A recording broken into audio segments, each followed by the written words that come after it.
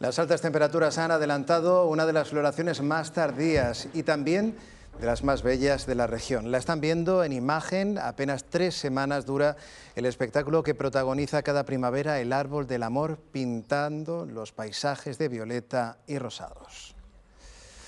Nos vamos hasta el noroeste, allí en la Vía Verde, a la altura de Bullas, incluso han bautizado esa zona como el paseo, Jennifer, de los amores.